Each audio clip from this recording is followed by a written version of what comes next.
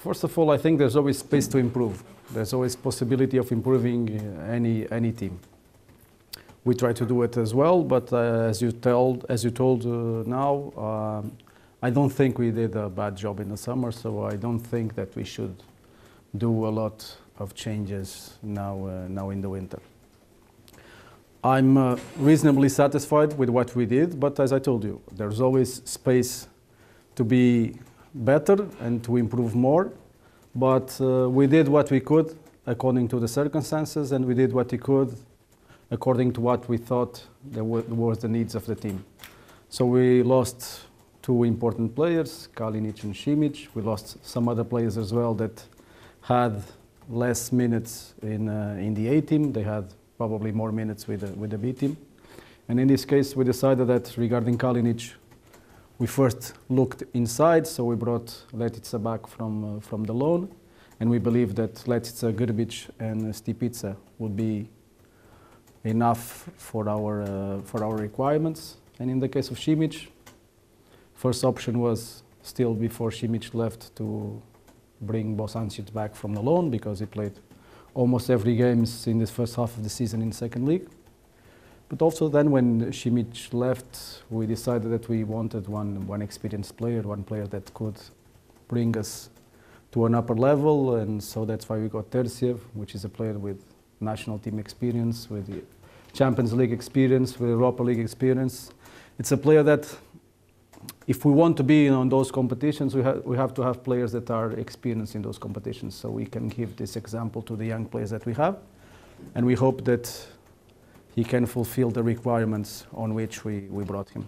I told you also, in the summer when I came, I had very little time, so our main focus was the A team. So we made, as I told you, a lot of changes in the A team, and we kept the B team more or less the same as it was in the previous year. Now in the winter, we changed a little bit the status. We thought that the A team was more or less controlled in terms of number of players, competitiveness in the sectors, quality within the sectors. So we tried to bring a little bit new blood for the B team, because I think I told you also before, my plan or my future Hajduk would be an A team with less players, 20 plus 3 goalkeepers, and then with 4 or 5 players from the B team that all the time would be within A and B. This would be the future plan, and this is what we tried a little bit now, not to bring a lot of players to the A team, bring more players to the B team, try to develop them, and for them to push always to enter in the A team. I think also it was important that, coming a little bit back, what I think it's our biggest success in this transfer window was to fulfill two obligations that we had. First one was to sell a minimum amount that the club would need in order to keep on being competitive financially in the next few months. So the president and the board established one goal, one bracket. We had to sell a certain amount, and we sold this amount, and this will make us be able to fulfill our commitments in a month basis until the end of the season. And this will also probably give us a chance of having some extra budget if we want to invest in some players in the summer. This, I think, was the first objective that we had and we fulfilled in this transfer window.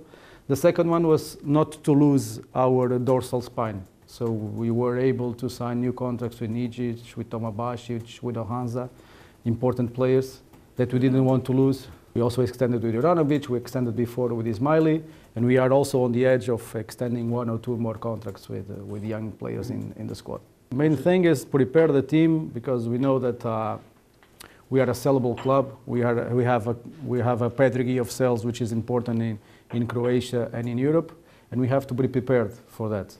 But main thing is to have a dorsal spine, a bone of the team that can hold when one or other pieces of the puzzle goes out. This is the main thing. We have decision about extending with Kvesic, Memol, Arfutic. We know that we have to take these decisions. When I took these players, as I explained to you in that moment, we took in order to understand if they would fit in our project, if they would good enough for Hajduk, and if Hajduk is good enough for them. So there has to be a two ways relationship. And now we will take the decisions.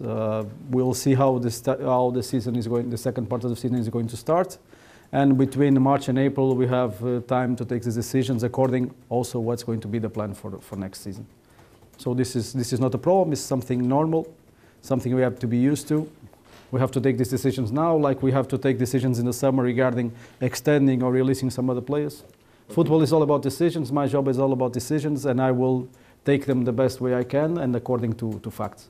We always have to choose quality. We have also to improve our quality standards. This is the thing we want to do. If, as I told you, players are from the Hajduk Academy, are Croatian players, better. But they need to have quality.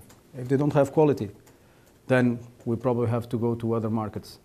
I would be the most happy man in the world if we could play only with Croatian players developed in the Hajduk Academy, but this is not possible. This is not possible. I would be very happy if I could have bring a central defender with Croatian nationality, but this was not possible. So we brought a player that we thought could give us a little bit of experience and of quality that we lack in that sector. So the decision always has to be about quality, always has to be about which player is the best player in order to fulfill its obligations with Hajduk Split. It's true that Terzijev since almost the beginning was an option for us, but it was a difficult option by that time, because as you understand, Ludogorets had 4 central defenders, only 1 Bulgarian, which was Terzijev. They have one Romanian, 1 Argentinian, and 1 Ukrainian. And when we checked more or less some possibilities, Terzijev was always on our table. But I will not lie to you. My main concern was to bring a player that wouldn't be on loan. I wanted to bring a player in definitive terms, to be Hajduk player for now and for the future. But market states its conditions. We, of course, sometimes cannot compete with some other clubs.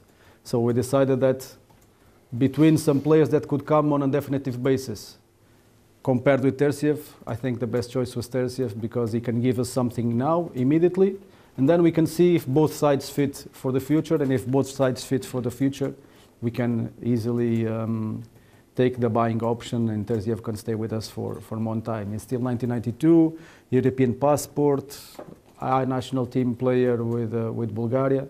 Now Bulgaria has a new national team coach, and they have an official game next Monday between the A team and the under-21, and Terzijev was called up, and I asked the national team coach not to take him now because we need him here to adapt as soon as possible for the team. But I believe that if he performs well here, he can be with the national team of Bulgaria next March in the FIFA fixture. Preparation games do not help us to add points. So for me, it's not a problem to win or to lose all the preparation games. Preparation is that. I always say that we need to make the mistakes in preparation. Fortunately, we did very little mistakes during this preparation. All the 4 games that we did were rather okay, even with the changes that we had in the team. I'm satisfied, but main focus is the game on Sunday against Split. This will be our first task. This will be our first test. That's what I'm worried about. Preparation was good. I think that the team understood very well which is the coach's philosophy. Every coach has his way of working. Every coach has his way of playing. As you know, we changed a little bit the system because this coach thinks that the characteristics of our players tend to be better to play with the two offensive players, two strikers. And in this case, the team very quickly adjusted to this system. The system in preparation worked out very well, but we will see in the games. And game is against Split, and unfortunately for us, our memories regarding the games with Split are not good because last game was very disappointing for us when we played there for the quarterfinal of the Croatian Cup. So we have to be really focused, really concentrated, and really in our best moment in order to beat RNK Split. If we played 4-4-2, 4-2-3-1 or 4-3-3, probably winger would be a position that we would try to bring during this transfer window. As we change a little bit this system, and we have, as you very well put it, Erceg and Tudor, we didn't bring anyone to those positions. But as you see, Erceg is playing one of the 2 men up front, and Tudor is playing sometimes behind. So they are really adapted to the system. All the games that Tudor and Erceg played also in preparation, they did very well. So I don't think they are behind. I think they are valid options and they can be starting 11 players next Sunday against Split. If you ask me, today's team would be enough to go to European competitions, I would say that we would be very competitive if we go to European competitions. But I cannot promise you that the team will be this one in the summer, because for sure players will leave, for sure players will enter. But what I can guarantee you is that if I am here, I will have a competitive team in the summer. This year we were also competitive. We were, as you know, one penalty away of entering the group stage, even if performances were not outstanding, but we were almost there. So I believe that next year we can be there. It's difficult to compare. We lost important players.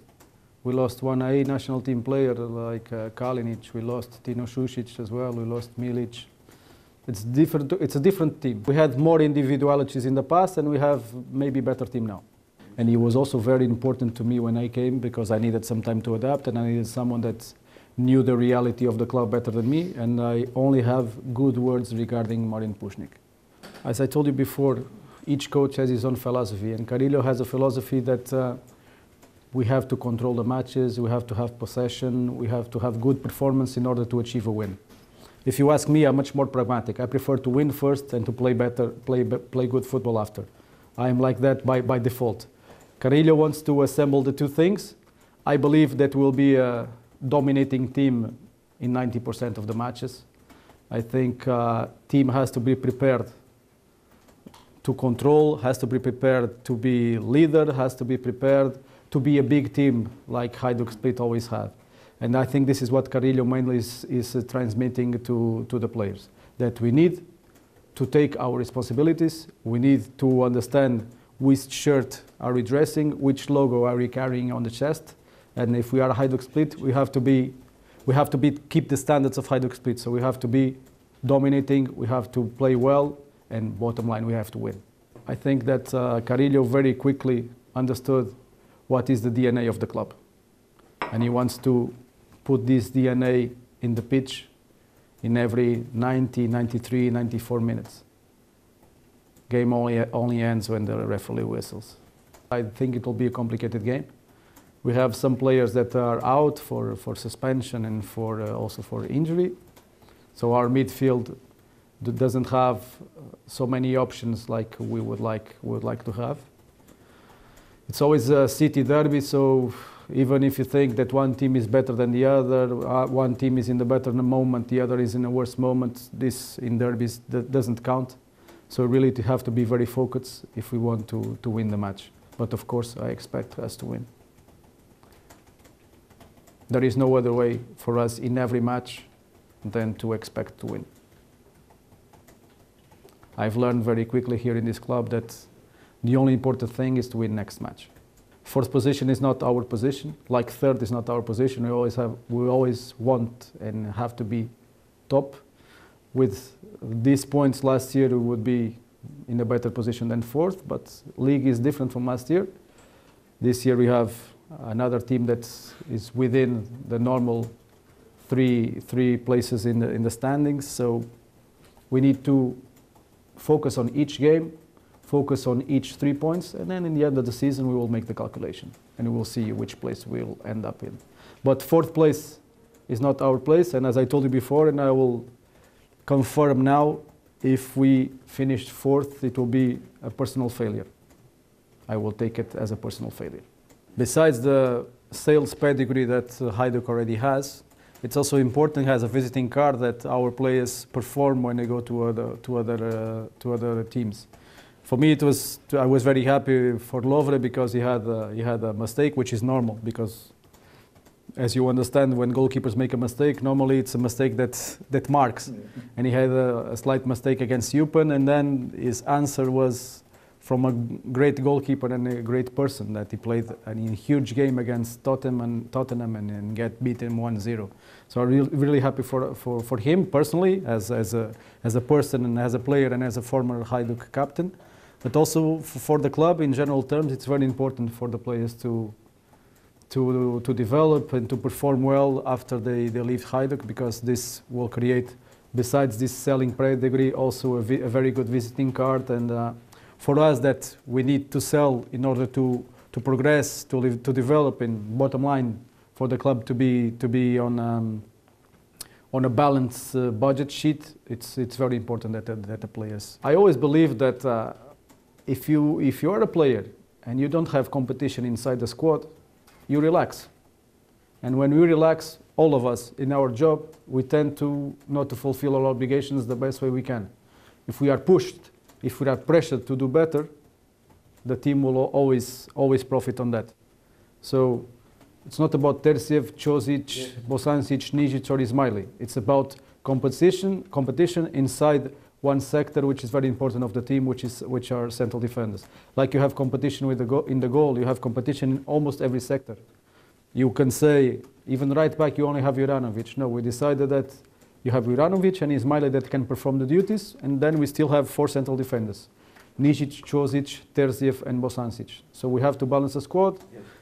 2 players for each sector. As I think you agree with me, we have an exceed of quality, because I don't see any other team in Croatia that has 3 strikers like Futac, Said or Hanza at the disposal of the coach.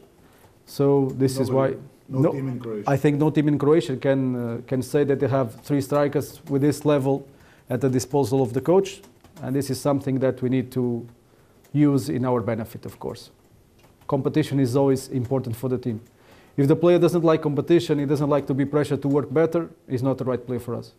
I prefer that Carrillo has headaches because he has a lot of choices, than Carrillo to have headaches like now against Split, that he has very little options in midfield. Next game, hopefully, when Jefferson, probably Kozul, Toma Basic will return from injury or from suspension, he has everyone available.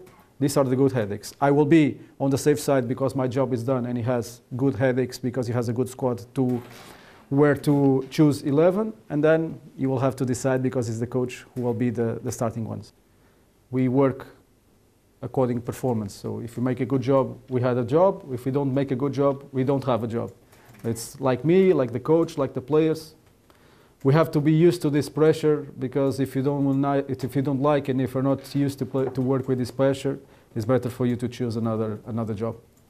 I believe that okay, Mr. Carrillo made 2 games here with us last December. 1 game against Cibalia, which was a strange game, not to use another word. But against Dinamo, even that we didn't have 2-3 players, 4 I think, suspended or injured, you saw a little bit the difference. We saw that we were tactically well. We didn't concede any major chances to Dinamo, and we were unlucky in minute 94 to concede the goal in that way. So I think you also saw a little improvement from Cibalia to Dinamo, and now I believe that after the preparation period, after that the team easily assembled all this philosophy and these ideas regarding positioning, regarding possession, regarding the way how to act when you lose ball, when we have ball, behaviors that the team has to have in every moment of the game, from minute 1 to minute 93, 94 or 97. And this is, I think, our biggest goal. This is, I think, the biggest achievement that Carrillo made in this 6 weeks of preparation. But now we need to test it on the games. And I believe that the work that has been done in the last 6 weeks, as I told you, was very well done, and that we will see good results on the games.